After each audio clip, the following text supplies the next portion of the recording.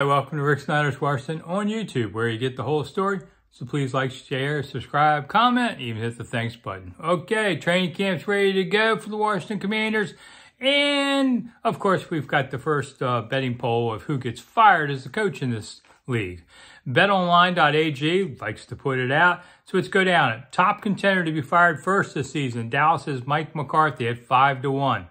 Then Tampa Bay's Todd Bowles 6-1. And then your favorite, Ron Rivera, the Washington Commanders, at 7-1. Rounding out the top five, Dennis Allen at 8-1 from New Orleans. Then Cleveland's Kevin Stefanski is 9-1.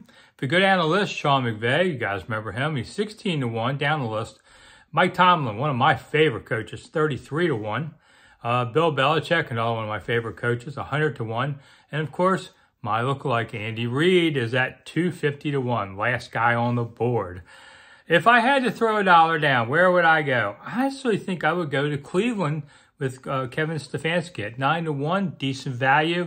He's 27-25 as a coach, but sometimes 500 is enough, as we know other places, and teams want to get better. I always thought there's a difference between coaches who take you from bad to good, and then there's others who take you from good to great. I know John Kime right now is smacking his forehead because he's heard me say this a billion times. And maybe Stefanski is not that guy and his owner wants to go to the next level. So I would go him first. Dennis Allen, is 15-38 with the Saints. I have a feeling another bad year, he could be the first one out the door.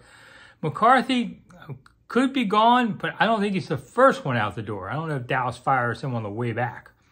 And for that point, too, the first day after the season, they make a rush of firing people. I don't see Rivera being, called in the wee hours of the Monday morning to do that either. But we'll see. All right. I'm Rick Snider. Thanks for coming. I'll see you soon.